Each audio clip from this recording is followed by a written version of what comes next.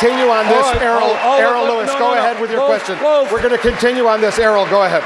Okay, Secretary Clinton, as Secretary of State, you also pioneered a program to promote fracking around the world, as you described.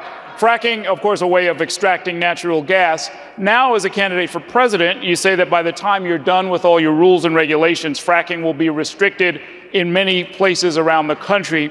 Why have you changed your view on fracking? No, I don't think I've changed my view on what we need to do to go from where we are, where the world is heavily dependent on coal and oil, but principally coal, to where we need to be, which is clean, renewable energy, and one of the bridge fuels is natural gas.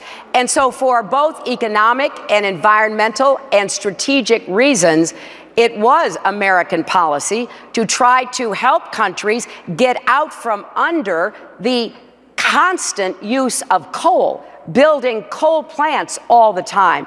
Also to get out from under, especially if they were in Europe, the pressure from Russia, which has been incredibly intense. So we did say natural gas is a bridge. We want to cross that bridge as quickly as possible, because in order to deal with climate change, we have got to move as rapidly as we can. That's why I've set big goals. I want to see us deploy 500 million more solar panels by the end of my first term, and enough clean energy to provide electricity to every home in America within 10 years. So I have big, bold goals, but I know in order to get from where we are, where the world is still burning way too much coal, where the world is still too intimidated by countries and providers like Russia, we have got to make a very firm but decisive move in the direction of clean energy.